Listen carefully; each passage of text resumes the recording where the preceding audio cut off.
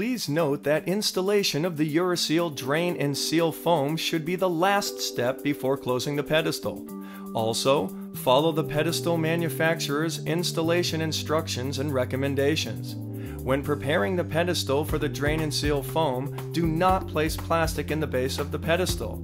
After all wire work is complete, plug all pre-drilled holes in the pedestal base to prevent leakage, and wipe down the inside walls to remove dust and dirt. To begin the installation process, cut the outer bag and remove the contents. There will be an instruction sheet and protective gloves.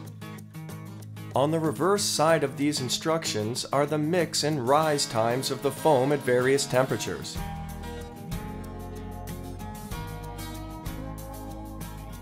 The protective gloves should be worn when working with this material. Safety glasses or goggles should also be worn.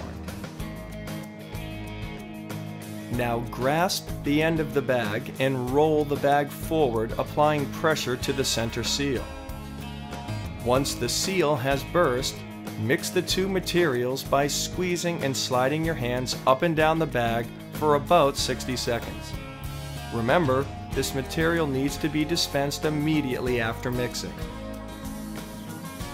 Next, clear the spout by squeezing the material toward the main portion of the bag. There is a perforation between the spout and the material storage sections.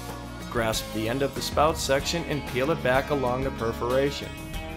With scissors, clip the end of the spout section. You are now ready to begin pouring. Grasp the end of the bag and squeeze while rolling it back. This will release the material out of the spout. Moving the spout to pour in a circular motion will help to distribute the material evenly and ensure the foam will cover the entire bottom surface. The foam should begin to rise almost immediately. Allow the foam to set for a minimum of 30 minutes before re-entering. For more information, contact Uraseal at 603-749-1004 or email at moreinfo@uraseal.com.